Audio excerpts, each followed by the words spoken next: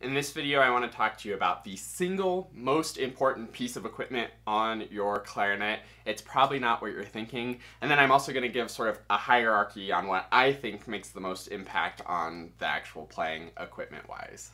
My name is Josh Gu, and after years of studying the clarinet with some of the best teachers from around the world, I am excited to be sharing my knowledge with you. So go to QuickStartClarinet.com or check the description on this video to see all of the wonderful resources I have to help you reach your clarinet dreams. And of course, subscribe to this channel for weekly clarinet and music tips and tricks. Alright, before I reveal it, I want you to pause the video, go in the comments and tell me what you think the most important piece of equipment is.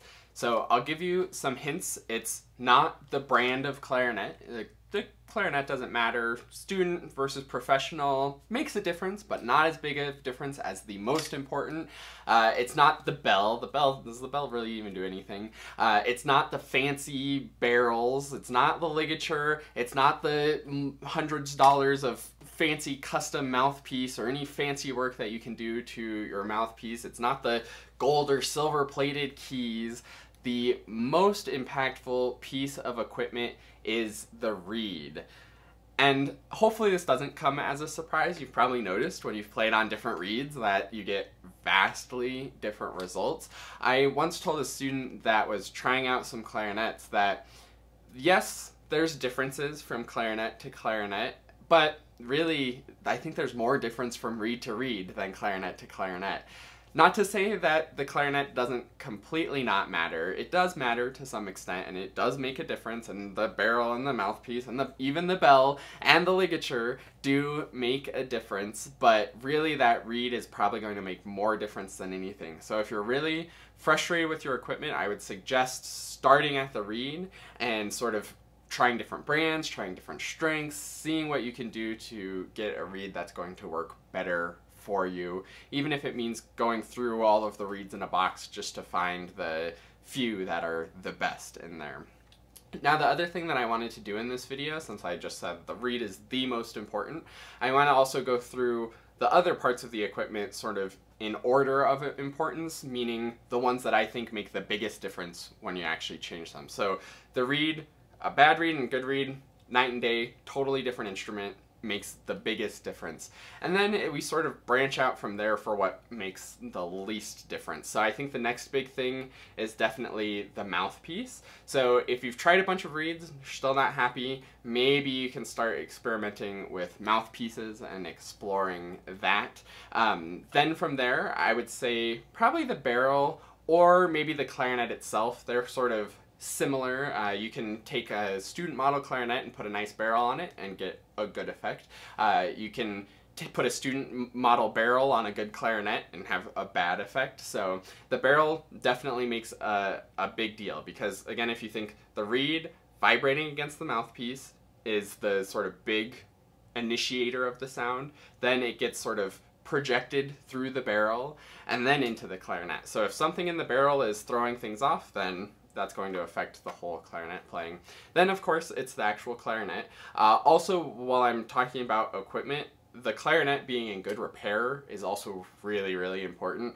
That could make a bigger difference than the reed. If you have a really big leak happening or something's totally out of adjustment, then no matter what you do to your reed, you're not going to get good results. But assuming the equipment's in good shape, the reed's the most important. And then the bell, I think, is almost the last. The bell does make a difference. It can sometimes open things up, especially the low E and the long B, where the sound is actually coming through the bell, can definitely make a difference. And last but not least, I think, is the ligature. The ligature definitely can make a difference, but it's usually just a small difference in the feel, not quite so quantifiable as changing other parts of the equipment. So that's sort of my hierarchy of the importance of the equipment. One last thing that I'll say, possibly more important than the reed, is actually yourself as well. Your air supply, your embouchure, your tongue position, the voicing, all of those things are also hugely impactful, possibly more than the reed. I would say your body the reed and the mouthpiece are really the combination that's coming together to make the clarinet go.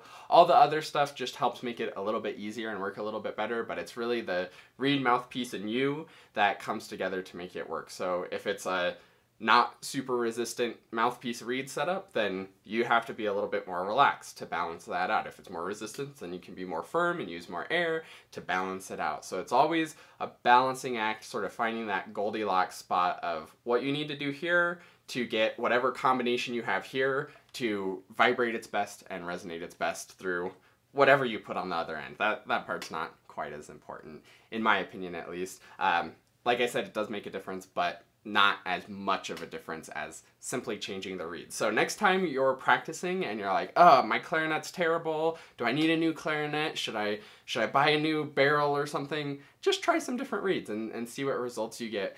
This also goes the other way too. When you are trying clarinets, you may, especially if it's your first time trying multiple clarinets, you might find yourself being a little disappointed because they're not making as big of a difference as you'd expect, because we can get more variation just from changing the reed. So I hope this video helps you to think a little bit differently about what's going on with your reed, mouthpiece, and yourself combination, and gives you an idea of what piece of equipment you might want to upgrade next. So thanks so much for watching. I hope you enjoyed, and I look forward to seeing you in another video.